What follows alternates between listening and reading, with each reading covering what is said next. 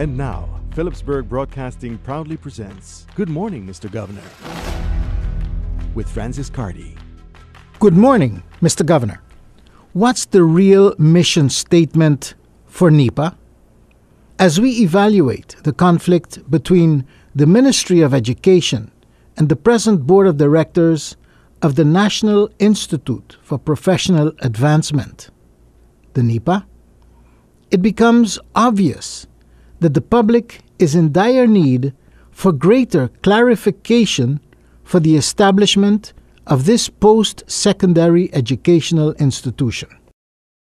Apparently, Nipa was established as a second chance post-secondary institution for those youngsters in our community who either dropped out of our secondary school system or for some reason or the other could not complete their requirements for completing their secondary education.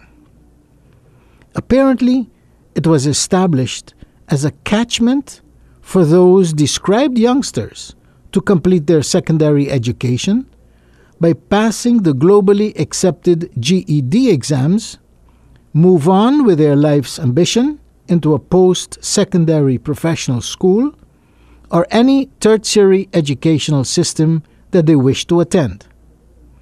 If this is the case, this fact must be communicated and confirmed to the public because people are not totally aware of the purpose of this institution.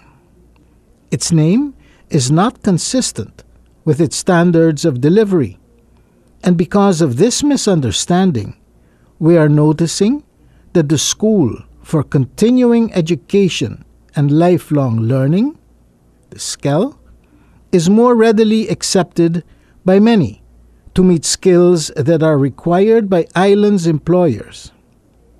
The quicker this misunderstanding is properly clarified, I believe the quicker we will be able to restore peace back into this segment of our educational system. Good morning, Mr. Governor. That was Good Morning, Mr. Governor by Francis Carty.